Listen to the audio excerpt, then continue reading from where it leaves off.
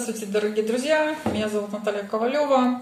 Мы продолжаем рассказ о том, как сделать рыбу от эскиза до конечного варианта. Вот конечный вариант у меня готов. Мы показали вам несколько этапов предварительных, как делается эскиз, как лепится форма, как выбирается форма. К сожалению, у нас исчезло куда-то видео, где я раскладываю стекла на рыбу. Хотела специально записать вам стекла, но в следующем видео я обязательно сделаю ролик, как работать со стеклом, потому что очень много вопросов от моих друзей, заказчиков, как делать стекло, как его удерживать в контуре или его не удерживать, как оно работает и так далее и тому подобное. Вот. Сегодня мы на этом останавливаться не будем, я вам покажу просто конечный результат, что у нас получилось в итоге из этой рыбы, какое получилось панно, и покажу стекла, которые я при этом использовала.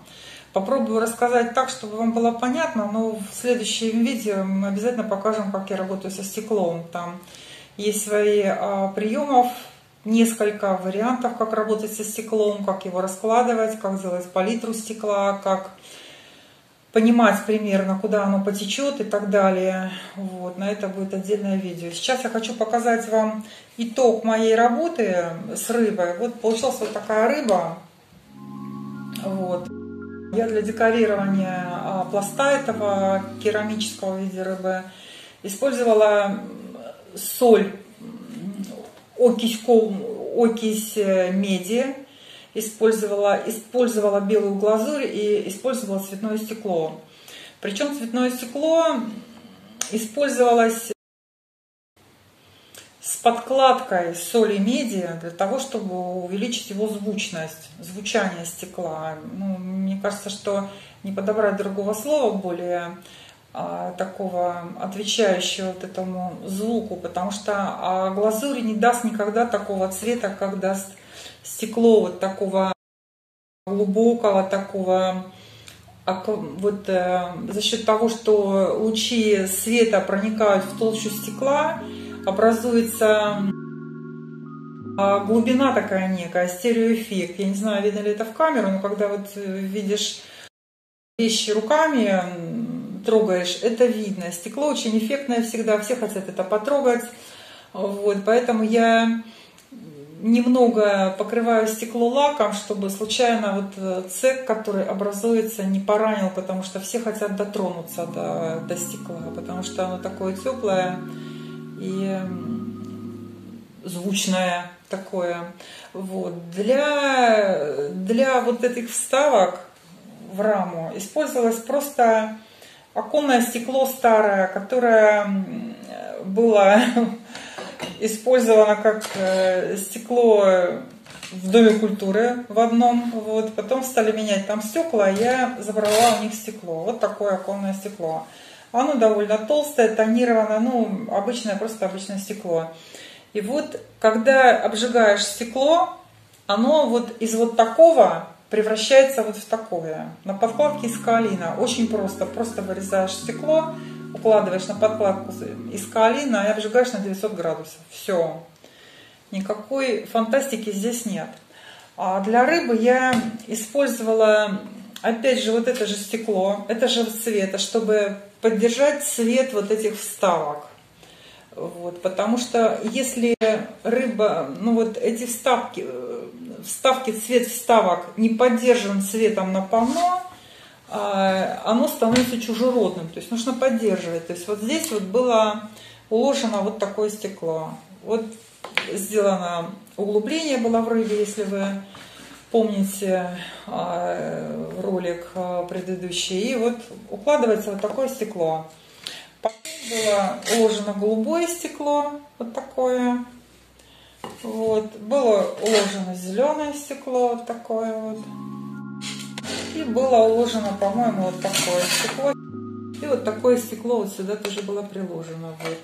Вот эти стекла использовались в оформлении рыбы. Как это делается? Это нарезается просто стекло стеклорезом на куски. Стекло нарезается стеклорезом, укладывается неплотно, на расстоянии там миллиметров 5 друг от друга кусочками и запекается в печи. Все. Вот. После этого я использовала серебряную поталь немного, чтобы разбавить. То есть у меня была цель сделать такое не разбитое такое пятно, цельное пятно, потому что рама сама разбита. Очень много каких-то элементов мелких, которые разбивают и так. Поэтому рыба должна быть цельным пятном сделана.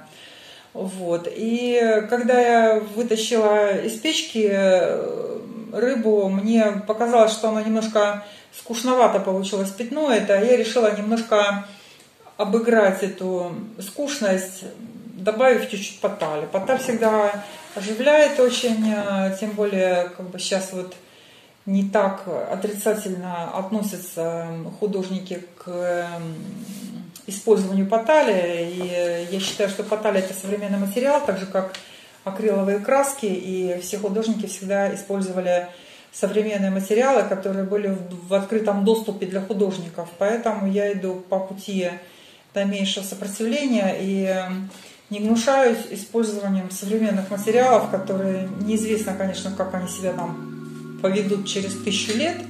Вот. Но пока они очень хорошо себя ведут.